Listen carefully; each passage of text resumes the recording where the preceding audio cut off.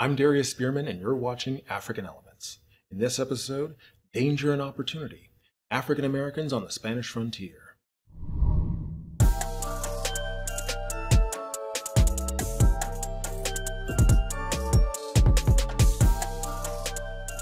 Thank you for watching African Elements, where we create Black and Africana Studies content for the classroom and for the people. In this episode, we're going to be looking at the dynamics of life for Blacks on the Spanish frontier in the Americas. How does the frontier translate to both danger and opportunity for persons of African descent in the Spanish and English American colonies? What role did Africans play in shaping what was to become the American frontier? To understand why we find Blacks in the Spanish frontier regions, let's briefly review the background to Spanish expansion into the Western Hemisphere. As we saw previously, Islam began to expand across North Africa around the 6th century. The year 711 initiated 700 years of North African Islamic rule in Spain until a reconquest in 1492.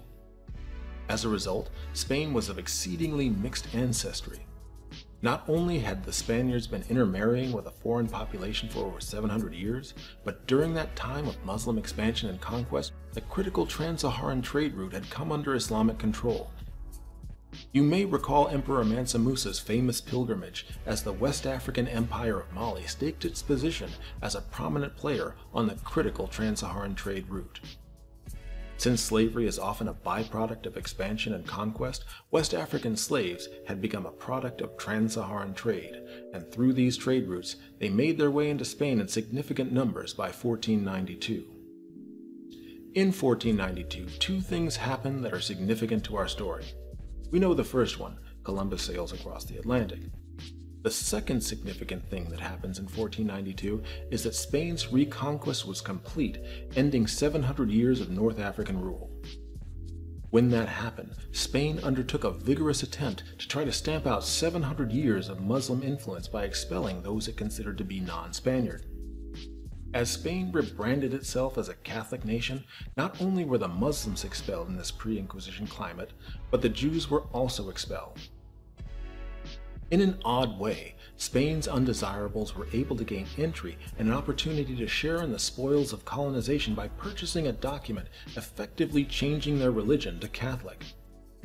In doing so, they were able to take part in the Spanish conquest to the Americas, where their ascension up the social ranks came at the expense of the indigenous population. If you recall, this isn't so different from how the Islamic expansion took place, as conquered people joined the military and then set about conquering their neighbors. So, with high risk on the frontier came high reward. We know that large numbers of Africans were present in New Spain, Spain's American colonies, because the Spanish were meticulous census takers.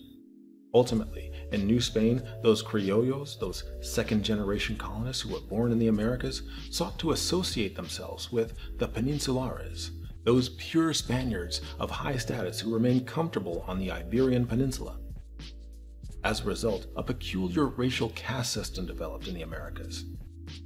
What you see here is a simplified version of that system with pure Espanol on top, African and Native American on the bottom, and various racial mixtures in between. We know from the census, for example, that when Spain and later Mexico had possession of California, the San Francisco garrison was about 28% Black. But we have to add an asterisk to that. In New Spain, people of mixed race could make their way up the racial caste system through military conquest of the Aztecs, Mayans, or any number of various people, and in the process they can gain land, wealth, and status. Oddly, just as one could gain Catholic status by purchasing a document and escaping persecution in Spain, one could gain Espanol status simply by purchasing a document and in effect changing their race. So notice here Maria Rufina Navarro, who's listed as a mulatto in 1781 but as a mestizo in 1790. Look at Jose Navarro here, who's listed in 1781 as a mestizo and in 1790 as an Espanol. So the asterisk here is that when we look at the Spanish census in San Francisco, for example, and notice that it was about 28% Black, you have to add the phrase "at least" to that figure. We know all the people in the census who are listed in the census as mulatto are in fact mulatto, but those who are listed as Espanol may have once been mulatto. In fact, the further along the Spanish frontier you go, the more of these purity of blood certificates one tends to find. But oddly, these documents stating that they're of pure Spanish blood are actually evidence to the contrary, since those purchasing them are doing so specifically for the purpose of changing their status. Manpower was a chief concern throughout Spain's expansion in the Americas. Much of the colonial structure was based on the need to populate newly conquered territories and make loyal Spanish citizens out of the persons of those regions. That's what the mission system was all about. Spain was willing to take people from wherever they can find them. As it turns out, those with the most to gain by going to the Spanish frontier happened to be people of color in general, and black folks in particular. That's why it shouldn't be surprising that we find large numbers of Spanish-speaking black folks in the frontier regions. In fact, as we move along the Spanish frontier westward, the complexion of the frontier becomes progressively darker. That's the reason why we shouldn't be surprised to find that the last Mexican governor of California was an Afro-Latino by the name of Pío Pico. Additionally, we find people such as Estebanico in the early expeditions of the Spanish frontier in Florida. That need for manpower became clear early in the Spanish settlement of Florida. The Spanish governor of Florida, Governor Zuniga, clearly understood that these undesirables were necessary in populating the Spanish frontier, and he heavily utilized those he described as Negroes, mulattoes, Indians, and mestizos, and other dastardly persons to populate newly acquired regions under the guiding principle of repoblación. That is, to govern is to populate. To meet that need, the Spanish governor in 1738 founded the town of Pueblo de Gracia Real de Santa Teresa de Mos, or Mos for short. In doing so, he gave free land to Spanish-speaking inhabitants on the frontier while fortifying the border between New Spain and its colonial British rival. The town of Mos is critically important in understanding the relationship between the British colonies and later the United States and the Spanish colonies that later became Mexico. The Spanish governor of Florida understood that Spanish-speaking blacks weren't the only ones interested in getting free land at Mos. Mos was very strategically juxtaposed, practically on the border between the British and Spanish territories, in a way that was clearly intended to be enticing for black slaves in the British colonies. Journals, newspapers, and advertisements signaled constant concern over runaways in South Carolina. In January 1738, South Carolina Lieutenant Governor William Bull brought those concerns to the governing body, where he lamented the encouragement lately given by the Spaniards for desertion of Negroes from this government to the garrison of St. Augustine.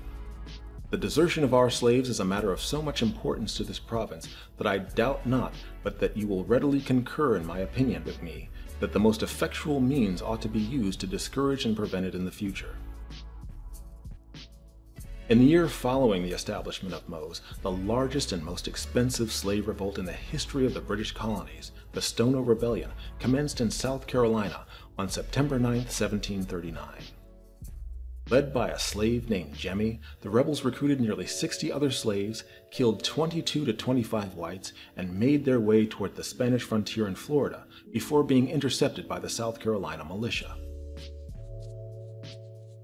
Because of the nature of the frontier as a meeting point between two or more groups, that point tends to be unstable and constantly shifting, ebbing and flowing as the various groups interact with one another. As a result, frontiers tend to be loosely structured regions where the social rules aren't yet firmly established. With its relative lack of social structure, the frontier could be a dangerous and lawless place. In San Francisco in the early 1850s, there were 5 murders every 6 days. But for that same reason, black folks on the frontier experienced a region filled with opportunities and relatively few social restrictions, as long as they weren't one of the 5 people murdered every 6 days. One of those frontier characters, James Beckwourth, led a very tough and rugged life on the frontier.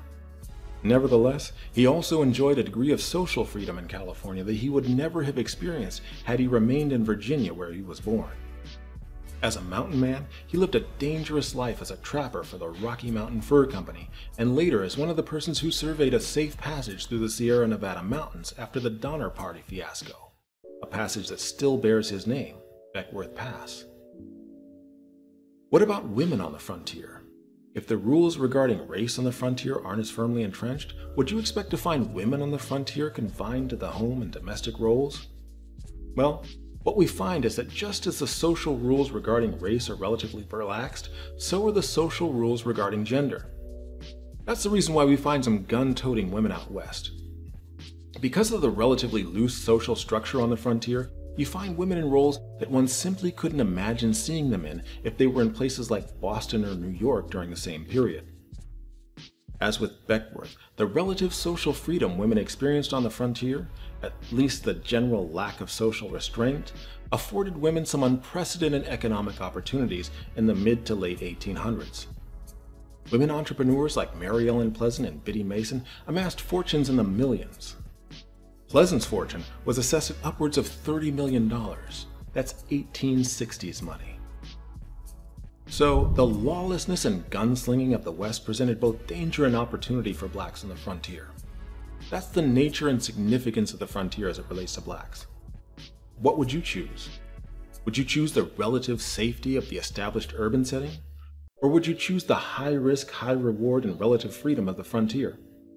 What factors would influence your decision? Let's talk about that in the comments below. You've been watching African Elements, and I'd like to give a huge thanks to my patrons for supporting this work. If you'd like to subscribe for early access and ad-free videos for as little as $1 a month, hit the link to my Patreon page in the description below. Or if you think we've earned it, be sure to hit that like button and bell notification to be notified when new content drops. I'm Darius Spearman. Thank you for watching.